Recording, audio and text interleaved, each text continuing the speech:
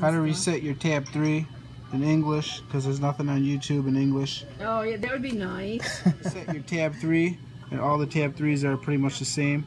You're going to hold the home button, volume up, and the power button at the same time, and as soon as you see the Samsung, the tab 3 logo, you are going to let go of the power button, and then you'll be presented with a menu on how to reset it. So go ahead and scroll up and down and power to select.